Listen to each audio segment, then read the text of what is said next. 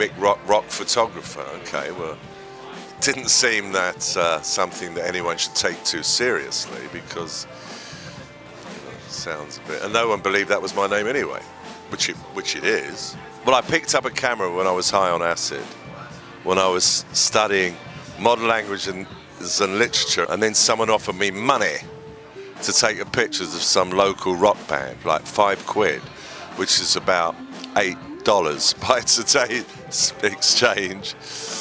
It was like, what? But that was good back then. The fortuitous thing was coming across David Bowie in early 1972, and that he somehow consumed my eyeball. And it was about timing as well, because he had just gone into Ziggy Stardust mode. So I caught the beginning of that, and then I saw the monster grow, and he become, over a less than 2-year period, he became this international superstar.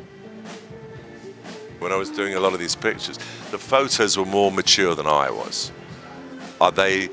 My eye was way ahead of my person. I need to say something about the W, who have been fabulous, been very supportive. Obviously, they got me on board to shoot these people at this music series. I get served up these great platters, and I get to indulge myself, like the band today, Phantogram, who are fabulous. I got some wonderful pictures of them. Our photo shoot with Mick Rock was amazing. It was an honor. We shot with Mick Rock upstairs in the hotel, and he's like very assertive, he gets really into it, and he was just a fun guy. I love the kind of artists they were coming up with. For the privilege of shooting as Janelle Monáe and to get paid for it as well. I mean, you can't top that. Because for me, photography is very therapeutic, but especially with artists, it's in my bones now, especially musical artists.